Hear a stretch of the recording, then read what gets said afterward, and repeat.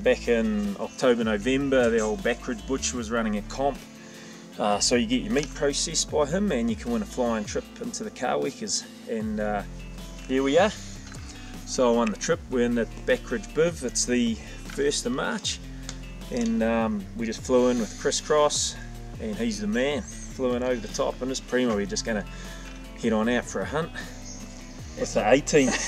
We are, aren't we? I'm expecting a lot. We want hot barrels, don't we? Oh, we do. Exactly. We do. Yeah.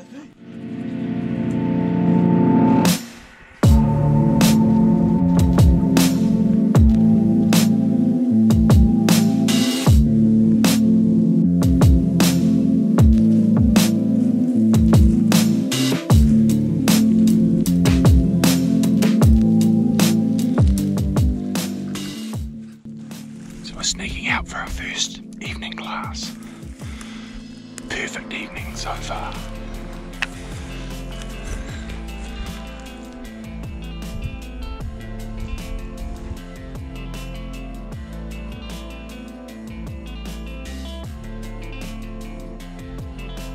Well guys, it's almost the first hour. We haven't seen diddly. Maybe one here. Hunter over on Castle Campsite.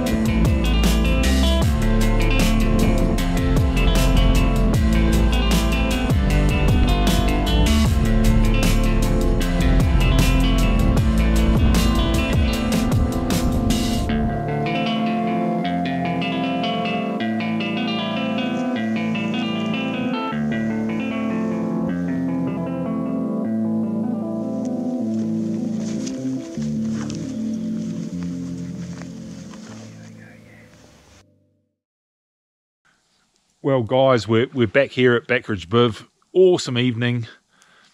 Obviously Andrew here spotted a couple of deer tonight, so it was bloody cool. No big stags yet. Not yet. But we're having a couple of ales and sort of thinking about the plan of attack for tomorrow. But yeah, really good to see some deer on the hill. Perfect evening. And we'll just see what tomorrow brings. And then plan tomorrow's attack, or tomorrow evening, whether we need to go down the ridge and bloody camp somewhere else. Well, good morning guys.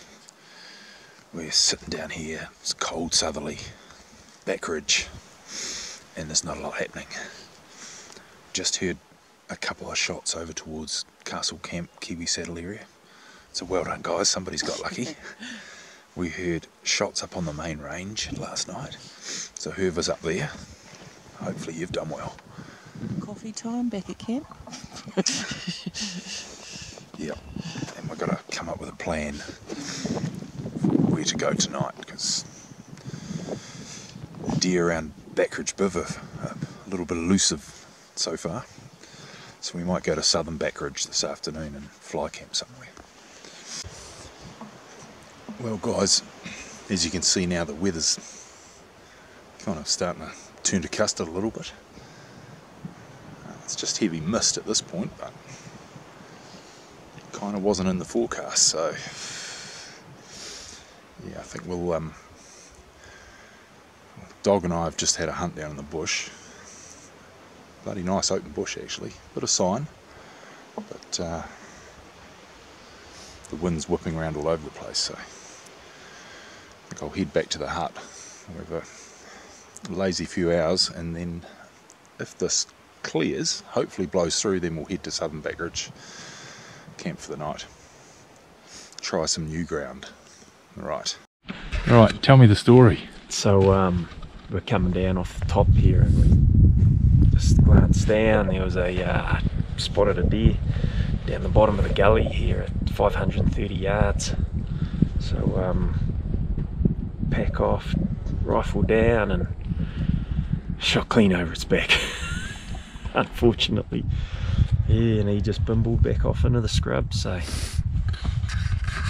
yeah, bit gutting, but that's the way it goes. Lead in the ear. Yeah, lead in the ear. Yeah. What did you think, Spotter? Oh look, it was you know, it was over 500 yards and it was 33 degrees downhill, so it was like, whoa. Worth a crack. Unless you got your calculator with you Yeah. to work out what to do, you know.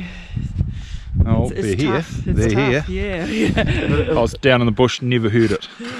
But it was on the run. It was sprinting. There was a nor'west. Sorry, now the bullshit's coming It out. was a howling nor'west. I had to shoot from the hip. Right, it's time for a coffee. Roger. Right, what's the plan, Red? Me, I'm going to head up the hills and I'm going to take a snack because I got a bit peckish last night. Yes, you do. The wounds are starting to bite. Yep. Yep. So what are we chasing tonight? Well, brown it's down almost, but not really. I'm thinking we're getting to that point. Yeah. Nah, it's not desperate yet. No. They're not desperate. Yeah. Okay. Just see what pokes its nose out. Yes. Well guys, it's just cleared into the most beautiful afternoon. I'm heading south. The team's staying north, and hopefully we're going to cover lots of ground. And it's just looking the most glorious evening, so fingers crossed something might be poking out. Right.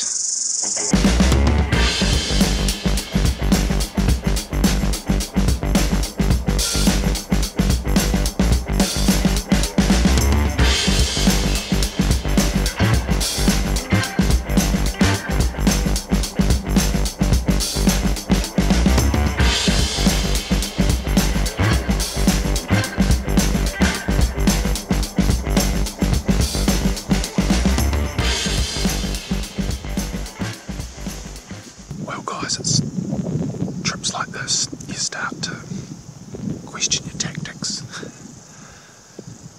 You ask yourself as a hunter, what the hell are you doing wrong? If I was a deer, I'd want to be out in that sun.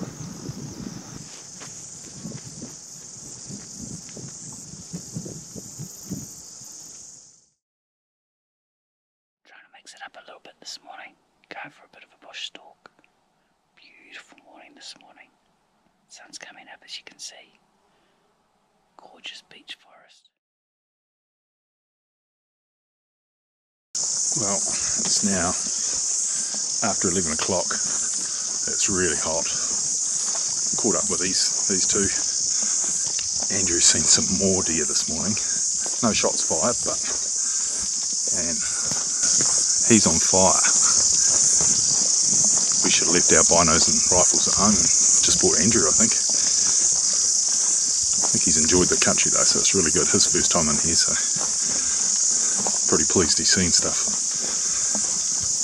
Yep, that's pretty much us done and dusted, so back to the bivvy for breakfast.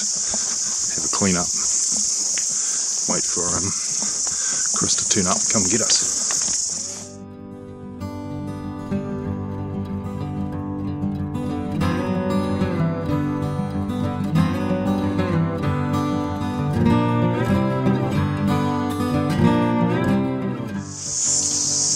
Well, g'day guys. On your next trip in, when you're chasing big boneheads, if you have a think and a look around the park with your binos, you'll start seeing these bloody contorta starting to pop up, and it's a real problem. And in a few short years, you're not going to have nice open tussock lands to hunt.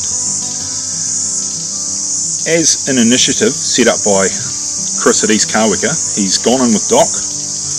They've supplied a heap of these saws, and he's going to give them to every hunter that flies in. Put them in your day pack, and you're out hunting on the hill. You see a contorta, cut it down. Very simple plan, but a good plan. So we're fully behind it as well. We think it's awesome because you only need to look over on the faces at, say, Castle Camp, and you see all the contorta starting to grow, and it's not going to be long before that's stuffed again. So we want to keep them out of places like Backridge, the Manson, all the good spots that haven't got masses of contorta yet. So again, if you're flying in with Chris, pick up your saw, put in your day pack, whack them down. Park will be a happier place. So guys, that's another cool adventure at one of our favourite spots, the old Backridge Viv.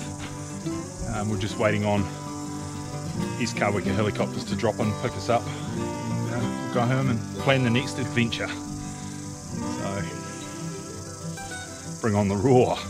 Right.